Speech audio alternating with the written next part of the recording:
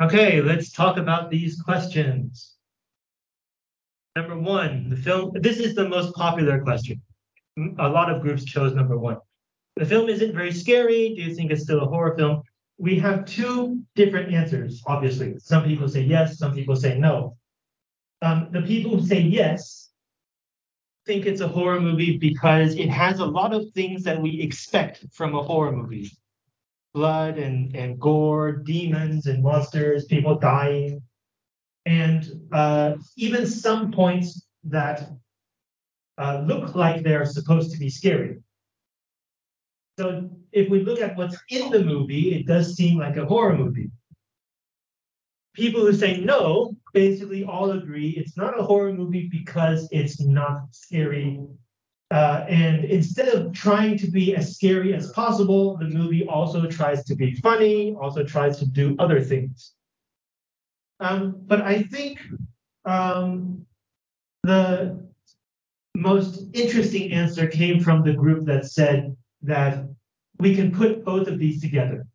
Depending on what's in the film, we can decide whether it's horror or not. But if it's not scary, maybe it's just a bad horror film. Right? Maybe the filmmakers did try to scare us and they failed. I think that answer is very interesting. It takes both sides into account. But we can also consider question 4, and we'll talk about this later. Maybe the film isn't trying to be scary. Maybe there are scenes that look like they could be scary so that we are sure it's a horror movie, but then the film tries to make us feel and think about other things also. We'll talk about this a bit later on question 4. Number 2, the practical special effects. How does that make you feel? One group chose this question, and they believe that the practical special effects make it feel more convincing, more real. If the entire thing were in CGI, some scenes, according to this group, would make you feel like it's fake. You have a hard time believing what's going on. But when they used real liquid and they actually put the wounds or the scars on the actor's body, and they actually lift the actors in the air, it makes it easier for us to follow and pretend to believe what's going on in the movie. But there is one point in the movie that relies on some kind of visual effect, and that is when Jennifer dies. When Needy stabs her, and then after Jennifer dies, the color of her skin becomes more human, more colorful, a bit redder, so that we know that the demon has left Jennifer's body and then Jennifer has died.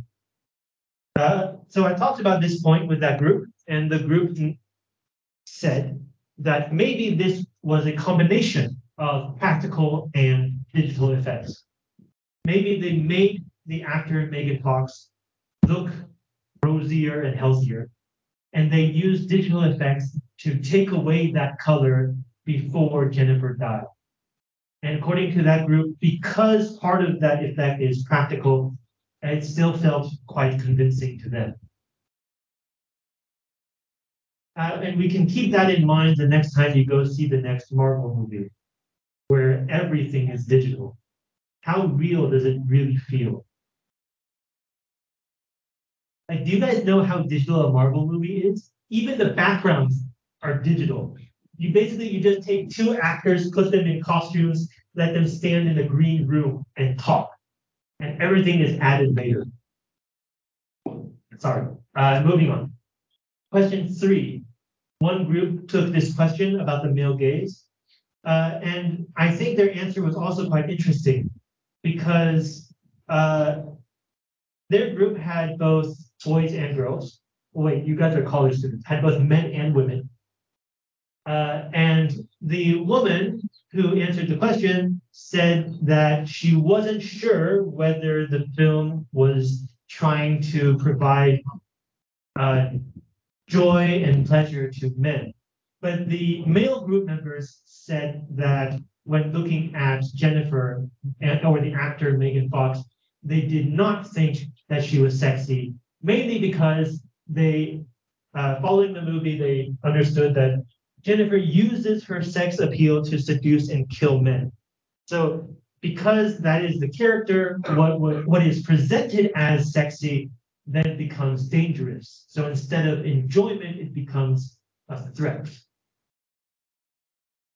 But then this group also noted that there's one scene where the two female characters, Jennifer and Needy, kiss.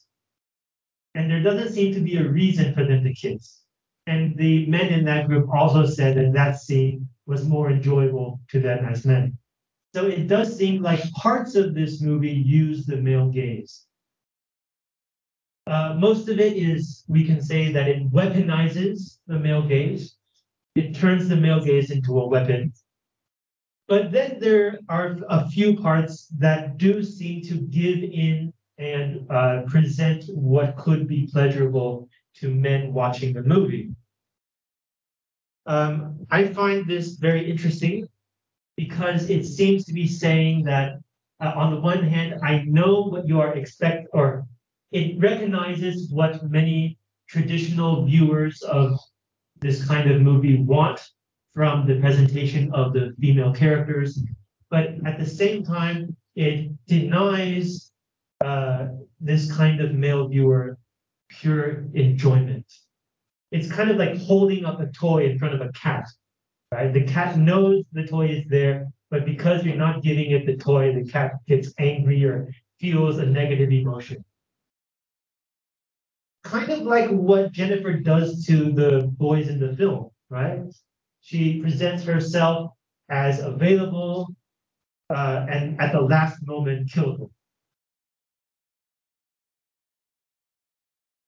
Okay, number 4. The tone is not very serious. Why do you think it's not very serious? What is the purpose? One group took this question and they said this could be a way to cover up flaws. Maybe some parts of the film are not very good, and to distract us, the filmmakers make the film less serious so that we would not want to look too closely at what is going on. So they mentioned a few examples. One is the clothing and makeup does not seem to be what high schoolers would really wear. Another thing is the key event in the film when the band members are sacrificing Jennifer also seems to be not very realistic. Like if they really wanted to make a deal with the devil, I don't think they would do it that way. Maybe they would be more serious, maybe they would feel more scared, whatever. Doesn't feel very convincing. And I also asked them about the logic of the plot, and they agreed that some parts of the story also don't make sense. For example, when Needy discovers Jennifer's truth and she's trying to tell Chip to be careful about Jennifer, she does not do a very good job. She does not really try to make Chip believe her. That part does not feel very convincing. But because, according to this group, because the movie is presented in a lighthearted and not very serious way, maybe we would not want to examine it too closely. There's another possibility, which is connected with question 5. Maybe the tone adds to the allegory. Whatever this movie is about, maybe the tone is connected with that. Nobody took this question, so I will answer it for you. This film, to me, seems to be an allegory about female puberty and budding sexuality. The point in a young woman's life when she starts to have some kind of sex appeal, but she doesn't yet know how to handle it or what to do about it. So in the story, we have two female characters, Jennifer and Needy. They are presented as opposites, right? Their personalities are opposite. Their sense of morality is opposite. Their relationship situation is also opposite. Needy has a boyfriend. Jennifer is a literal man-eater. But the one thing that they do have in common is that they are both uh, aware of and exploring sex. Now, Jennifer keeps bragging about how early she had sex, whatever. But I think we can tell that she's still not entirely in control of her sexuality. For example, in the early bar scene, when she's trying to flirt with the band member, I don't know about you, but that is not very good flirting. So she knows that men are attracted to her sexuality, but she's not entirely in control of how to use that sexuality. And of course, we get the scene where Needy, I think it's her first time having sex with Chip. And so she's exploring her sexuality in a more traditional way. So we have two kinds of exploration of sexuality. One, Needy's is more traditional and acceptable in society. And Jennifer's way is more out of control, more dangerous. At the beginning of the movie, before we knew that she would eat the men she pretends to want to have sex with, maybe we, like Needy, would be afraid that Jennifer would be raped by the band members. So at that point, we feel like her sexuality could be dangerous for herself. But the movie very cleverly twists that around. Her sexuality is dangerous for the men. And that could be an allegory for how a patriarchal society in general does not know how to handle a person who has sex appeal but is not in control of it. Famously, feminists have brought up the idea of a Madonna horror complex. The idea that in a patriarchal society, men traditionally only have two ways to look at women, as a saint or as someone to have sex with. And it's very hard to see women as something in between or as something more than that, as a whole person. It seems that this film is commenting on that idea in that men look at Jennifer either as a student or as somebody to have sex with. And the film takes revenge on men who do this by having Jennifer eat them. Okay, questions? Next week is the student chosen film. So far, nobody has chosen a film yet.